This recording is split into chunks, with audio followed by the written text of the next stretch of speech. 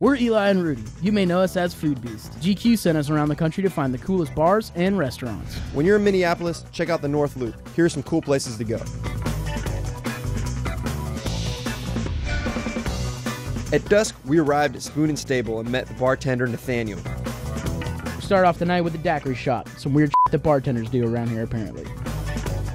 After our daiquiri shots, we walked across the street to this clothing store called Askoff Finlayson. A pretty cool little store that sells a bunch of North gear. We got some hats because our heads were cold. We played mini hockey. And I beat Nathaniel's ass. So then we found out the guy who owns this place also owns the place next door. So he invited us over for a martini at this place called Bachelor Farmer. First they gave us an awesome martini, which was delicious.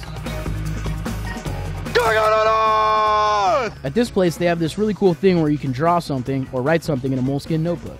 I wrote a note to my mom and stuck it on the wall. Nathaniel told us about his hidden speakeasy downstairs called Marvel Bar. Someone punched in a little key code and the door opened up.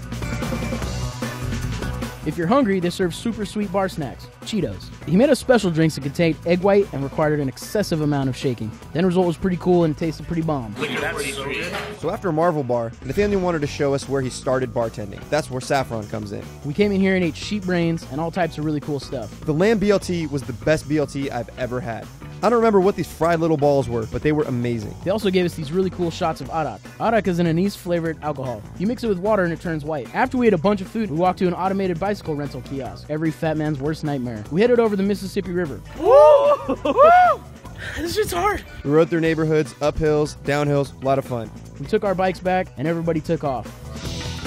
Come to Minneapolis and check out the North Loop. Here are some places you need to hit. If you think we're way off, send us your favorite spots.